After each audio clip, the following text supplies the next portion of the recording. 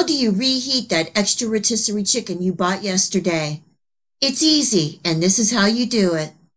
You place the rotisserie chicken in a baking dish and add a half a cup of water to the bottom. Cover with foil and bake at 350 degrees for 25 minutes. Uncover and bake an additional 5 to 10 minutes. You can place the chicken under a low broiler for a couple minutes to crisp up the skin. The reheated chicken is nice and juicy and tender.